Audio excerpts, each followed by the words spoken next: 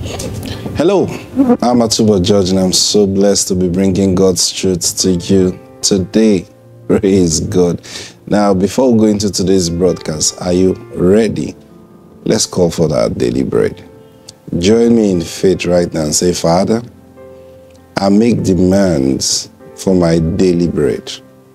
It is coming to me now in Jesus' name.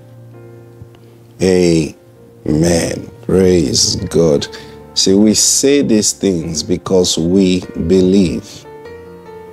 Paul says, we having the same spirit of faith, as it is written, I believe, therefore have I spoken. We also believe, and therefore we speak. We speak. Now, our speaking here is making demands for our daily bread. That's our speaking. So, because we believe God gives us daily bread, not just gives us daily bread, He gives us our daily bread. And so we speak by asking. Praise God. And that's what we're doing on this broadcast, every day on this broadcast. And don't just sit down there. I keep telling you this. Don't just sit down there and say, okay, say it, demand it, own up these truths. I'm going to be asking God for my daily bread every day. Don't say it in your mind. Open your mouth and ask for it. Jesus said, ask and you shall receive. For what reason? That your joy may be full. So whatever will cause your joy to be full today, be bold to ask from the Lord. Praise God. Yes. Is it for just that purpose? No, me, I'm asking because of the kingdom of God. No, Jesus said that your joy may be full. Just stick to what Jesus have said. Every other thing you add on that is your own religiosity. I don't think it will please God. Praise God. If you're happy, God is happy. Do you know that? So sometimes we think, there are believers who will catch themselves excited and say, I'm sinning. No. The Bible says in the presence of God, there is fullness of joy. What do you understand that to mean? God doesn't love it when your face is all gloomy and you use that to depict holiness. You always frown, no smiling at all, and use that to depict seriousness. Say, no, this life is serious. Hey, laugh, smile. What did Jesus say? Cheer up, I have overcome the world. What do you think cheer up means? Be excited, be happy, rejoice. Praise God. Why? Not because you will go and overcome the world. Say, I have overcome the world. Praise God. Thank you, Holy Spirit. So, Lord, we bless you. It's your joy to see us happy and joyful. And so, Lord, we align ourselves to your plans and your program. And we release joy from our hearts. And that's why we love to relate with you in this truth. And so with joy, we receive our daily bread for the purpose that our joy will be full. In Jesus' name. Amen. Praise God. Let's go down to our scripture, John chapter 17 and verse 22. John 17:22. Now, why do we read this scripture almost every day? Because the moment we look at it, there's a light that beams on it, and different things begin to come out from it, different thoughts from the Lord. Now, that's the truth about the Word of God. See, now this is the Bible. But when I look at it with the intent to receive the Word of God from it. It is not my reading it that is the Word of God. You need to understand this. As I read it, the Word of God begins to come to me. Yes. Because this Bible creates an atmosphere. What atmosphere in it? Now, just like we said, these words are inspired. Now, when we say they are inspired, we're not saying the writers sat down and prayed and God began to tell them what to write. No. For example, this is a reporting story that we're reading from the book of John. John was reporting an event that took place. He saw it. He heard Jesus pray this prayer. And so he was writing what he heard Jesus pray. See? So it was reported.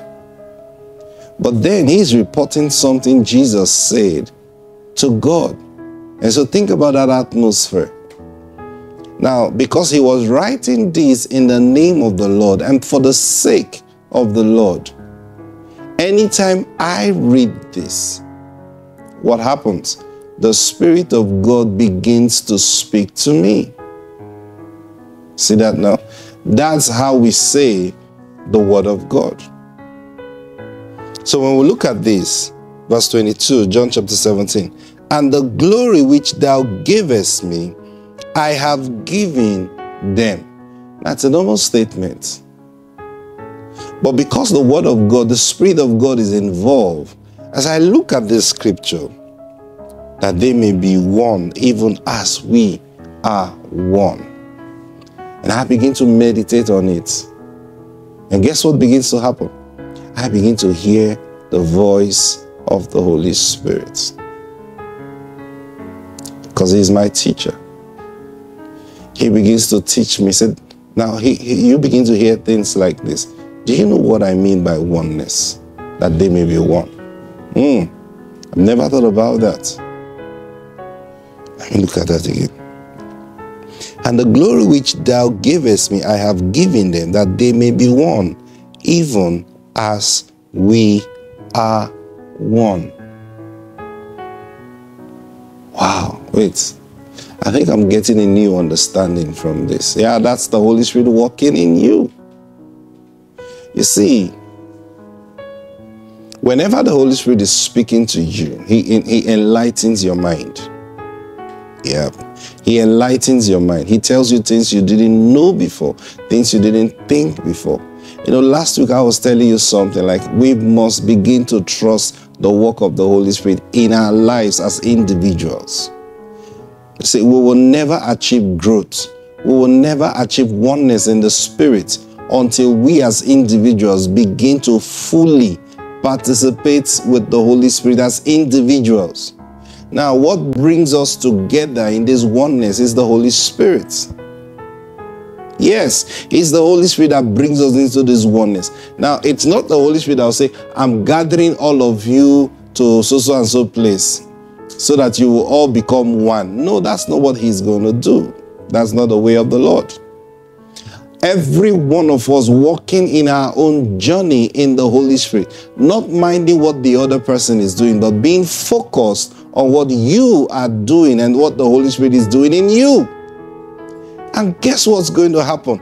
We will all grow and come to that place where we realize that, hey, we are one.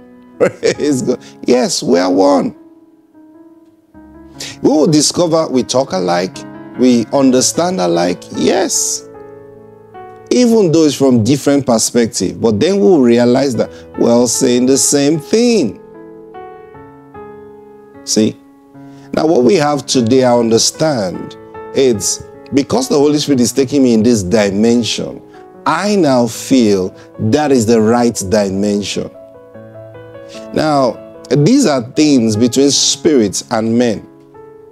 I'll share this with you, and I pray you understand it. These are things between spirits and men. Now, you know, if you've been a Christian for a long while.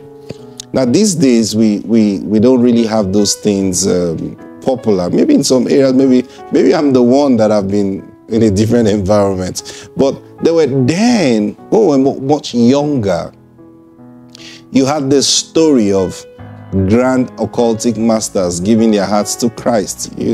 Some of you must have heard. And then, or a woman who was second in command to the devil. Now, you know how they all come out and say, I was second in command to Lucifer. Oh, I was the one in charge of this thing. And I remember those days we used to say, but come on, I don't understand. How many people were second in command to Lucifer? This one said I was second in command to Lucifer. This one said I was second in command to, and it appears both of them were working with Lucifer at the same period of time. Now, you see, when it comes to spiritual things, now of course those people are lying. Now when I say they are lying, not because they even intend to lie. They are telling you what they experienced, but the truth is this: what they experienced was a lie. I mean, it was a make-believe. Satan lies. That's his language. So whatever he tells you, when Satan tells you, you are my second in command, it's a lie. It's a lie. He's trapping you. But there's something I want to pull out from those statements. Now, those people feel, because of that communication, they feel they were so important to the devil. See that now? I was second in command. And they didn't know that Satan was doing other works with other people. And eventually he will use other people to destroy them. He's a thief. He kills and he destroys. Now, because they think they function in the realm of the spirit, and because they think they had access to certain informations, they felt they were so important. Now, that's how the realm of the spirit is in itself. So even people who have walked with God, right? And the Spirit of God begin to inform them certain things, begin to take them in certain dimensions. Now, there is this mentality. It's a human thing. It's not a godly thing. There is this mentality you begin to create and think, look, I'm the most important person to God because he told me this. Are you getting what I'm saying now? So you begin to even boast and begin to push yourself forward before others and say no. And before you know what's happening, you begin to bring in your own ideas and push them because somehow you have felt, oh God, I'm important to God. And because I'm important to God, everything I say is right. No, sir. No. We must still vet everything that you say. We must still vet everything you do. When I mean vet, I'm not talking about us coming together and say, let us vet. No, I'm talking about before I respond to your words, before I respond to your actions, before I accept it to be true, I've got to receive witness from the Holy Spirit that it is right. Now, that's how every believer is supposed to function. It's like what I'm sharing with you now. I don't expect, if you're a real Christian, I don't expect you to take my words like, oh, because he said it, it must be right. No. All I'm doing is create the atmosphere for the Holy Spirit to bring the word of the Lord to you. That's the purpose of this broadcast. I'm not going to lie to you concerning that. See? And I'm not thinking everybody must listen to me and take what I say. No. Neither do I doubt what I say. Everything I say because I believe that's what he has given me to say. Now, what I expect of you is, wow, Holy Spirit, what this person is saying, talk to me about it. When you do that, the Holy Spirit begins to take you in your own journey.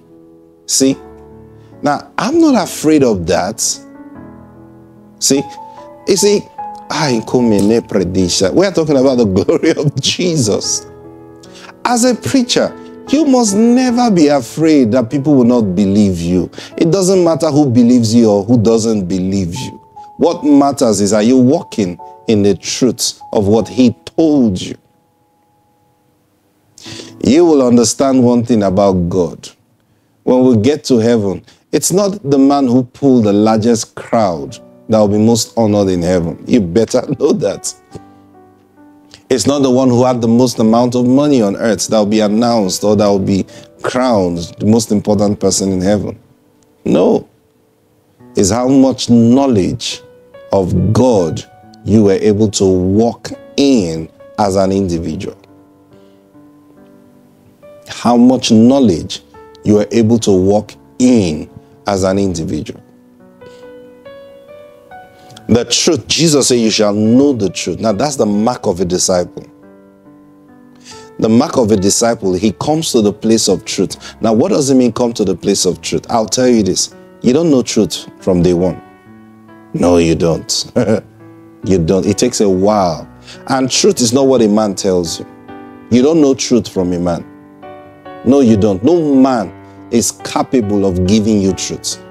Now, I would speak my truth to you. But because I said it, doesn't mean you will walk in the truth. Even though I'm walking in the truth. So I share my experience with you. Now, what I share, what I share with you, no matter how real it is to me, is an information to you. What do you do with that information? No, this is where a lot of believers make the mistake in their lives. See, they think, oh, if Pastor Atubo did it, I will do it. Yes, there are things I may do. There are things you will see Jesus do. And then we attempt to do it and we get some result. But to sustain that result, you must come to the place of knowledge as Jesus came to the place of knowledge. Or whoever is walking in it came to the place of knowledge. And the only person that will bring into that place of knowledge is the Holy Spirit. So Jesus said, if you continue in my word, you shall know the truth. Hey, Lord, is your word not truth already? Examine that statement. If you continue in my word, then you're my disciples indeed, and you shall know the truth. And then the truth will make you free. So the point of arrival is freedom. Right? So that statement by Jesus lets you know that you're not free from day one. Now, are you free from the devil? Yes, you're free from the devil. The day you got born again, you were made free from the devil. But then the freedom Jesus was talking about is experiencing liberty. And liberty is dominion. See? So, you want to experience liberty in your finances. You want to experience liberty in the place of health, walking in health. You understand what I'm talking? Now, at different points in life, different situations come up in your life. You want to walk in the truth concerning those things. How do you walk in the truth? You read books. Reading books will give you informations, great informations. But there is nothing that will bring you truth like engaging personally with the Holy Spirit. Oh, he's the only one. Jesus said his ministry is to guide you into all truth. And that guidance is as an individual guidance. It's not a group guidance. He doesn't tell all of us, come, I will take all of you into truth. No. See, that's why when Jesus asked the disciples that question, who do you say that I am? Peter spoke up. He said, you are the Christ, the Son of the living God. And Jesus said, wow.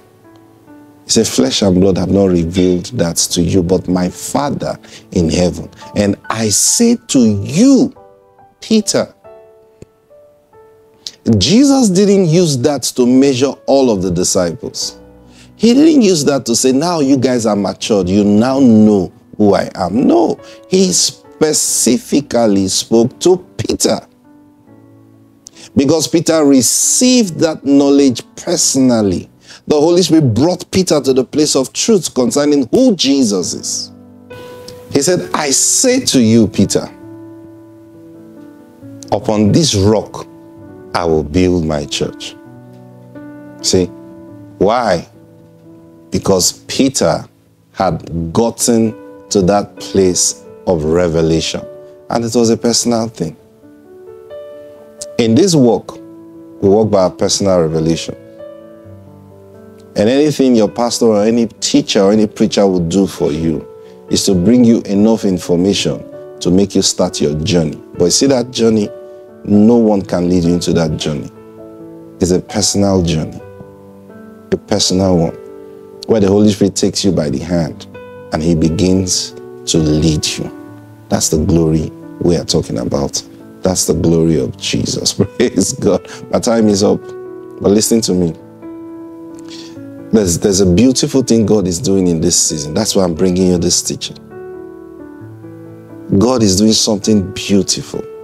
And as you yield yourself to Him, you can't be lazy now, brothers and sisters. No, you can't. You've got to throw yourself in the hands of the Holy Spirit and let Him begin to guide you day by day and by day. And I trust the Spirit of God will practically show you how in these coming days. Praise God. I bless you today.